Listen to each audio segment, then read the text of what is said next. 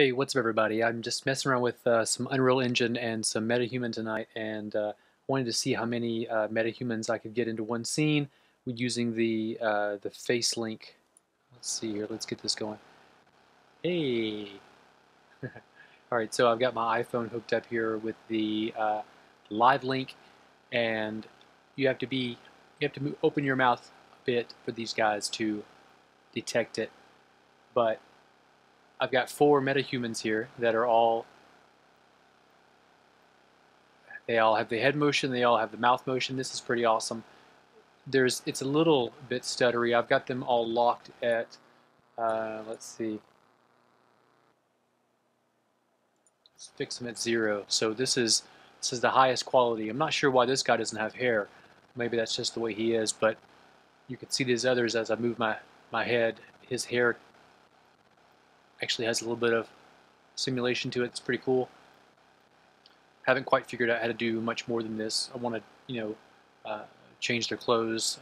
Eventually, I want to put one of these in like a Jedi robe so that I could use it in my Star Wars fan film. I think that's sort of my initial goal with some of this.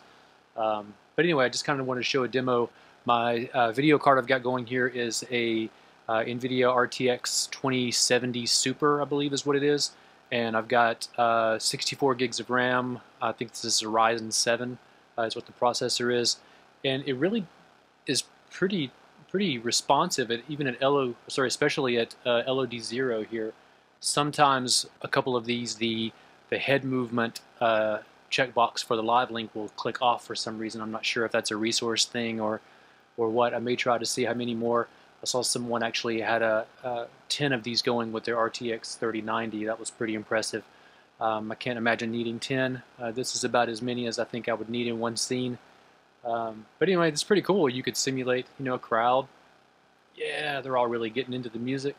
Anyway, pretty cool. Thought maybe somebody would find this interesting. You don't have to have a super, ultra modern video card to be able to run this. I mean, a 2070 Super is pretty good video card, but it's like last year's or the year before's model. So I think it's fairly reasonable, to be able to do this type of thing with this type of quality on that level of video card. So anyway, hope this was entertaining to somebody.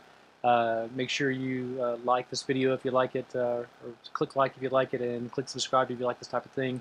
I'm really into the Unreal Engine and Blender stuff for my filmmaking right now, so hopefully you'll find something entertaining.